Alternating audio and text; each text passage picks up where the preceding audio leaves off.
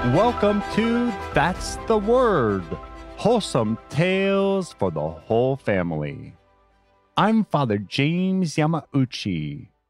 Today's story, To Grandmother's House We Go.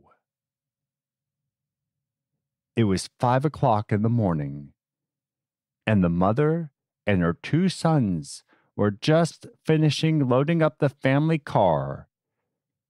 They got their luggage together, then hopped in and drove off. They were going to see her mother and the boy's grandmother.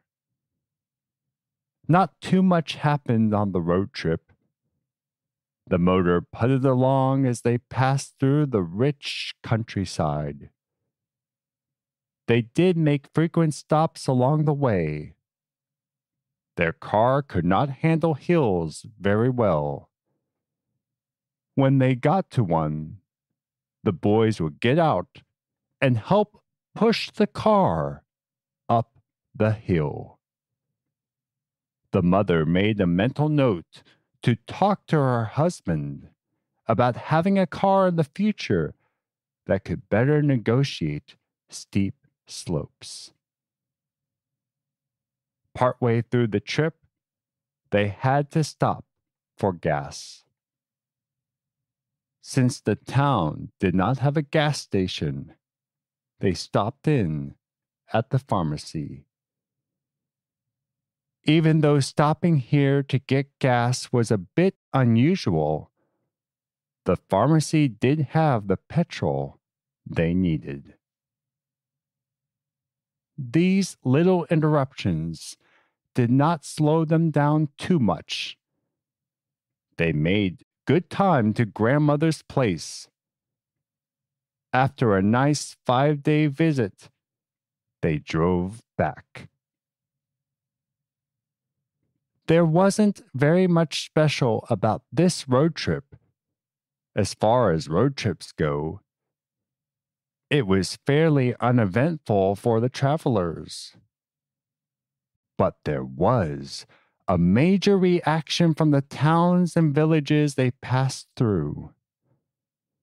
Most people at the time did not take road trips in their car because they did not own a car, because cars had barely been invented. This road trip that the mother, Bertha, and her sons took was the first long-distance car drive ever. Her husband had invented this car, and based on her feedback from this trip, added a lower gear for driving up hills. They traveled 65 miles each way and encountered many people who had never seen a horseless carriage. This trip gained even more notoriety for Bertha's husband, arguably the inventor of the modern automobile, the inventor named Carl Benz. And for this week, that's the word. This story was suggested by Vicky. Thank you very much, Vicky. And before John Peter continues, here is another edition of Facts, Not Opinions with John Peter. One of the things that Vicky gave us was a clip from the History Channel on Bertha Benz and her historic road trip.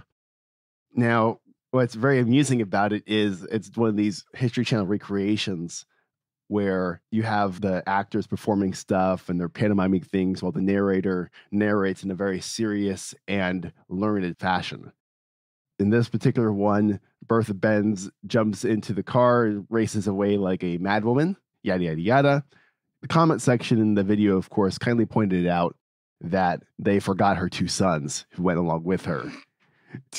who she needed because they pushed the car up the hills when it couldn't make it up the hills. Though to be quite frank, I'm surprised that given it was a History Channel, they didn't put aliens into the back seat.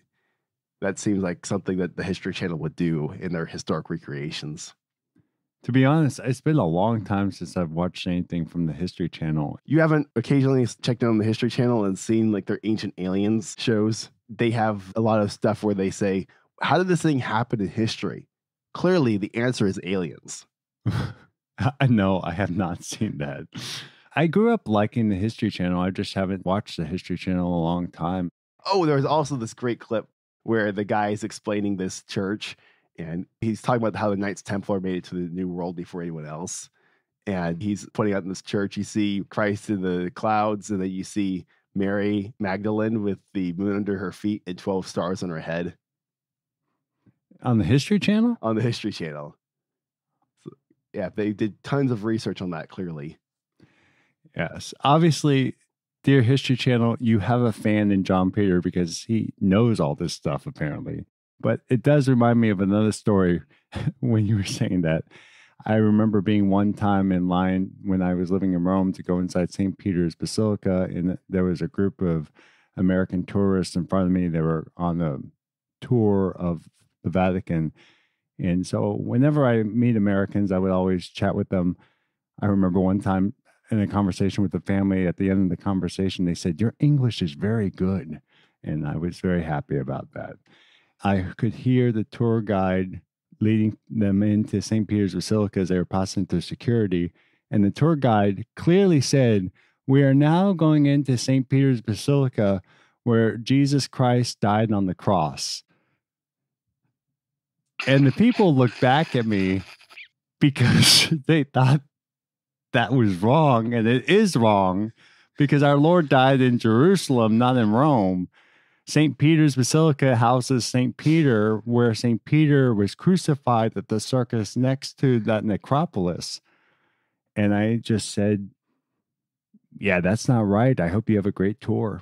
And just left them there. I never told you this story. I must have.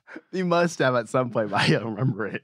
Oh my gosh. Just to see the faces on those people. I don't know how much they paid for that tour. I love giving tours of St. Peter's. I would have given them one for free. So I do have another story to share that has to do with Mercedes-Benz. So we have a good family friend who works for Mercedes-Benz, and she has come over and visited our family here at the States a number of times. And I remember one time when she came visiting, she was talking about how there was the opportunity for people to work here in the States from Mercedes-Benz in this town where they have a Mercedes-Benz plant. And she was all excited to tell us about Tuscaloosa, Alabama. But the way she was talking about Tuscaloosa, you would think it is like New York or Los Angeles or Miami or some other place like that. And so I had to break it to her that there's a Mercedes plant in Tuscaloosa, and that's about it. Yeah, there's a college campus. There's Mercedes-Benz. Is that Auburn? No, there's Tuscaloosa.